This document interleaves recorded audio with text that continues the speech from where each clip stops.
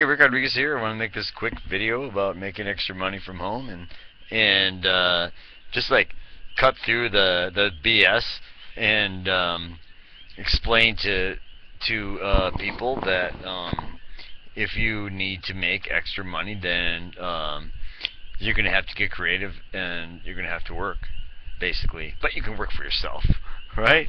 Um, quite a while back, I wrote this ebook called Craigslist Cash Flow because I needed some money.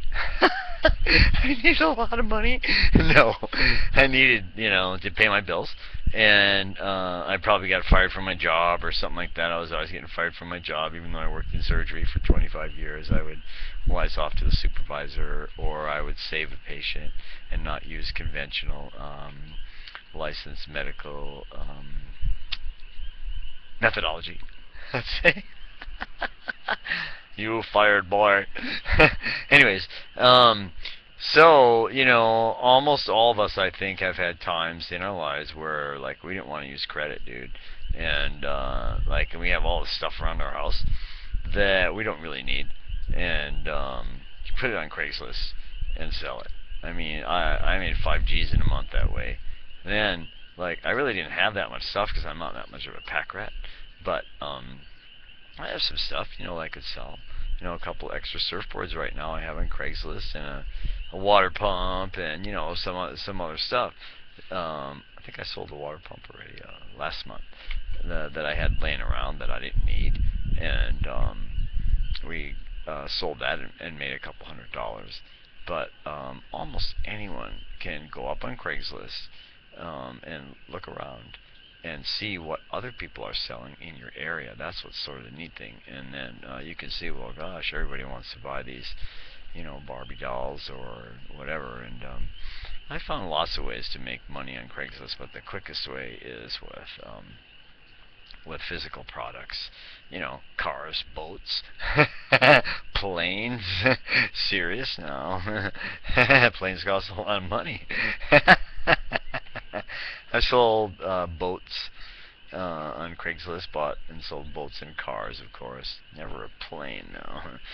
My friend bought a plane on eBay, and I went to pick it up with my car, but that's another story. But there's a couple things about Craigslist, a couple precautions that I recommend for some people, and sometimes if you're selling a big item, you have to have people over to your house. Sorry, but if you're selling a guitar or gosh, I can't think of anything right now, a surfboard or signs like are behind me or something like that. You can meet someone somewhere, and that's what we've always done at a public place. We'll go down the road, and it's easier for people to find because we live off the beaten path, and we'll meet them at a store, and they can look over the item and buy it or not buy it, and that's worked out pretty well for us. And we always take cash. You don't take credit or money orders. Common sense. Sometimes you can trade and barter. We've traded and bartered for things on Craigslist, and people are pretty cool about that. They used to have a trading and bartering section. I haven't looked in there in a while, but mostly, if you don't have things in your home, that you have to sell, like some people live in an apartment or something like that, they don't have anything to sell, then try to sell other people's things.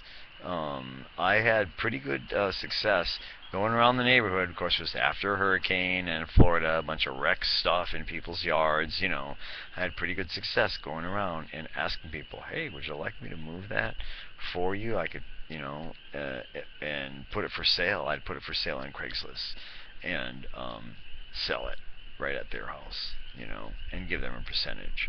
It could be a car or a boat or a plane. Like I said, a plane. But anyways, you get the idea. You sort of have to be creative, and you have to use caution. I've never sold stuff on Craigslist that I mail, like through the snail mail out of the state. I usually sell physical items that that I have or somebody else has that in the proximity where I live, or sometimes you can generate leads with Craigslist too, with ads, and have them reply to your email, and that's a way to make money and network too. But the fastest way is just to sell stuff that you have that you don't want and that somebody else wants. It's always a good idea. Okay, I hope you got some value out of this. If you guys, I wrote something in my eye. My eyes are real dried out today from surfing. I wrote a book that I was selling quite a few years ago on the internet, and it was called Craigslist Cash Flow, and I give it away for free now, and I re-edited it, and I'll leave a link down there. You could go to my website and download it and check it out. It says pretty much what I was telling you. Right now, there's probably a couple other tips and tricks in there that I put in there if you want to see it. Alright? Thank you. So click the link below, and it'll take you to my Craigslist cash flow post on my blog, and you can download my ebook, The Famous Craigslist Cash Flow. Alright, aloha.